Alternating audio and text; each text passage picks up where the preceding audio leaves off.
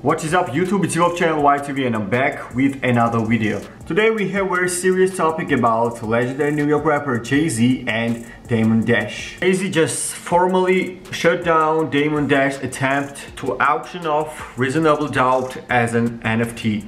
A lawyer for Jay-Z appeared in court today, June 2020, for a hearing in a legal dispute with Damon Dash over the rapper's debut album Reasonable Doubt and shut down an attempt to auction off the release as an NFT. On Friday, June 18, a legal dispute between the Rockefeller Records co-founders erupted after Jay-Z's lawyers sued Damon Dash, claiming he was a thief who was trying to sell the copyright to Jay-Z's debut album Reasonable Doubt as an NFT at the Super Farm Foundation online auction on June 23. During the first hearing today, June 2020, in regards to the dispute, Jay-Z's lawyer Alex Spiro showed up, but reps for Damon Dash were completely absent. Jay-Z's lawyer claimed Damon was attempting to take sole ownership of Reasonable Doubt by selling the album as an NFT, but Dash does not own the copyright to the album. Rockefeller Records does, even though Dash owns 1/3 of the label. Spiro referred to an unreleased press release Damon and Superfarm drew up to the Hawk Reasonable Doubt as an NFT. According to Alex Spiro,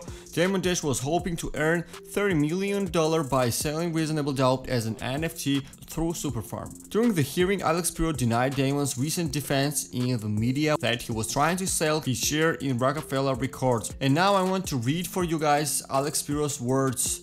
So Spiro told to Judge Cronin, Damon Dash and Superfarm inadvertently admitted to everything that we are alleging. They refer multiple times in the press release that they are trying to sell copyright. They admit that they want the seller to profit from the future revenue and for the buyer to profit from revenue which they have no right to do. They say over and over again that this is a new milestone in the history of NFTs. And before I finish the video, I want to ask you guys our question of the day. Let me know your thoughts about this current situation in the comments down below.